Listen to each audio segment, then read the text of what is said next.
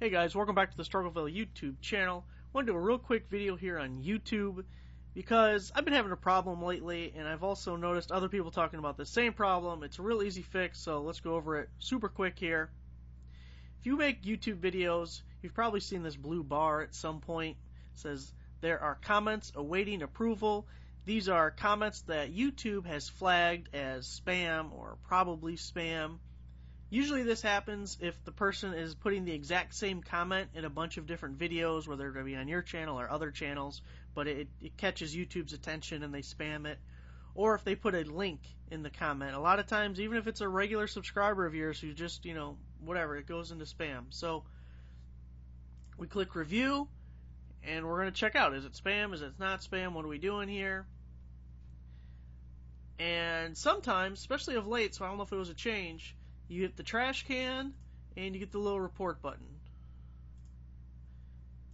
And the report button, you can report spam or abuse, or hide this user's comments on your channel. And there's no way to approve it. So all you have to do is this little drop down, upper right corner, click all videos.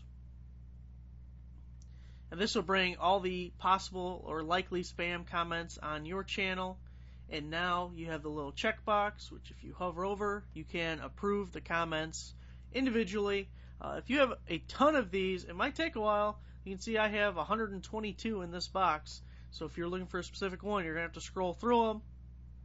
I do believe they are by date. So there you go, guys. If you need to approve comments and that little checkbox isn't on the normal, regular screen, it will be if you go to all videos. So thanks for watching, guys. Make sure to give the video a like if it helped you out. If it doesn't help you out, or if you have a different solution, feel free to leave a comment. Try not to put a link because it'll go to this spam and then I'll have to go over here and fix it. So thanks for watching, guys.